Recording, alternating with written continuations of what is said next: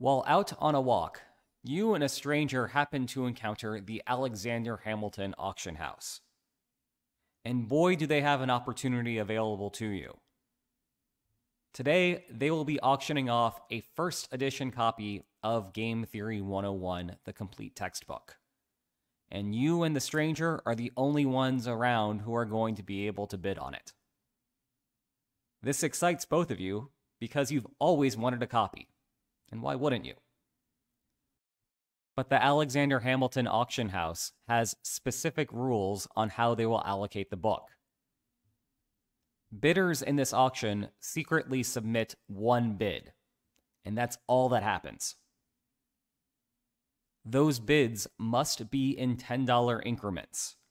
This is the Alexander Hamilton auction house, after all, and those bids cannot be zero. The auction house will see all the bids, figure out who has submitted the highest bid, award the book to that person, and charge them an amount equal to that bid. In the event of a tie, the auction house will randomly choose with a 50-50 probability distribution on who wins and who pays that cost. This is known as a first price auction because the winner of the prize is the person who bid the most, and they pay that first highest price. The stranger believes that the personal value of the book to him is $24. But you, being a more enlightened individual, find it to be worth $28. These valuations are commonly known. Here's the puzzle. Given these rules and how your opponent feels about the situation, what is your optimal bid? As a hint, you need to think about Nash equilibrium, which is a topic I cover in Chapter 1 of Game Theory 101, the complete textbook.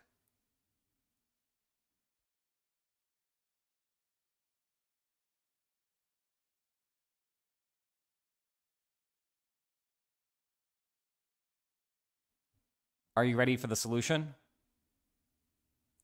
The first step is to think about what both of you definitely should not do. The stranger can reason that he should not bid more than $20. That's because he values the book at $24. And the next incremental bid that the auction house allows after $20 is $30. No good can come from bidding $30. And in fact, if the stranger were to somehow have the highest bid, he would end up with a negative payoff overall. Going to 40 or 50 or even more can only bring about a worse disaster, again, with no actual benefits. Although you have a higher valuation for the book, you should draw that same conclusion. $28 is still less than $30, and as a result, bidding any more than $20 can only bring about a negative payoff and can never deliver to you a positive payoff.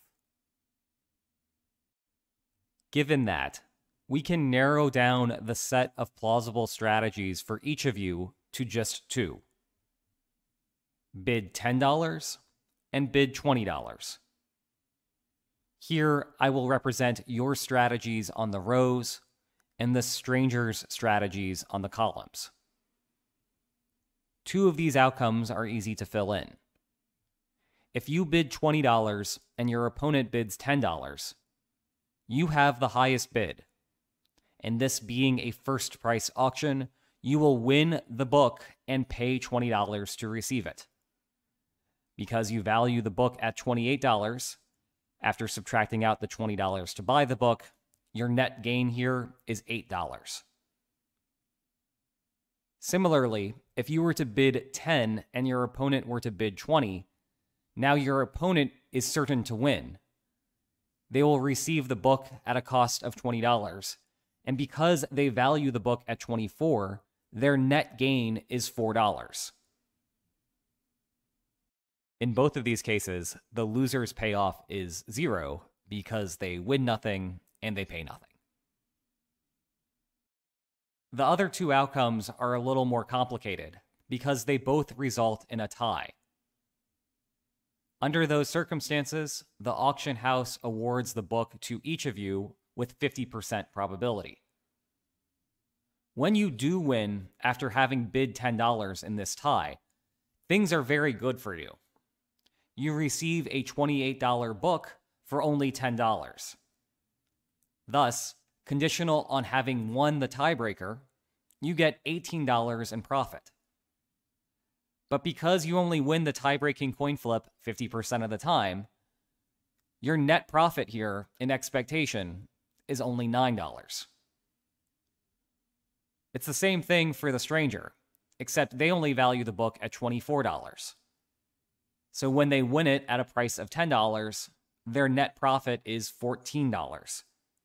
Divide that by 2 to reflect the fact that they have to win the tiebreaker, and their payoff in expectation for the $10 bid outcome is just $7. The remaining outcome is similar, albeit less attractive for both of you. When both of the bids are $20, you will win the good 50% of the time. But you have now a $28 book for $20 in price. And so your net profit here is only $8. Factoring in how there's only a 50% chance that you will win the tiebreaker, your expected payoff for a $20 bid is just $4. Meanwhile, it's even smaller for your opponent. This is a $24 book for them for $20, which is a net profit of $4. But because that will only be won half of the time due to the tiebreaker, your opponent's expected payoff for this outcome is just $2. With all that set up out of the way, what should you bid? You might initially think that the answer is obvious, namely that you should bid $10. And indeed, both of you bidding $10 is an equilibrium. If you expect your opponent to bid $10, then it is in your best interest to also bid $10. You get $9 in profit if you do that, whereas if you were to bid $20, although you would guarantee yourself the victory under those circumstances, you'll also be paying a substantially higher price. So much higher, in fact, that your net profit is worse than if you just bid $10 and accept the fact that you will lose 50% of the time. Your opponent can work through a similar thought process. If they expect you to bid $10, they should also bid $10. That's because the $7 that they expect to win under those circumstances is better than bidding $20, guaranteeing the victory, but only getting $4 in net profit. Notice how this outcome is self-reinforcing. If you expect the stranger to bid $10, then you want to bid $10. And if the stranger expects you to bid $10, then they want to bid $10, which reinforces your decision to bid $10, which reinforces their decision to bid $10, and so forth. But that's not the only reasonable and sustainable outcome. Imagine that you expected your opponent to bid $20. What should you do? Well, you should also bid $20. That's because you will get $4 in expectation if you do so, whereas if you were to bid $10, you would certainly lose and receive no gain at all.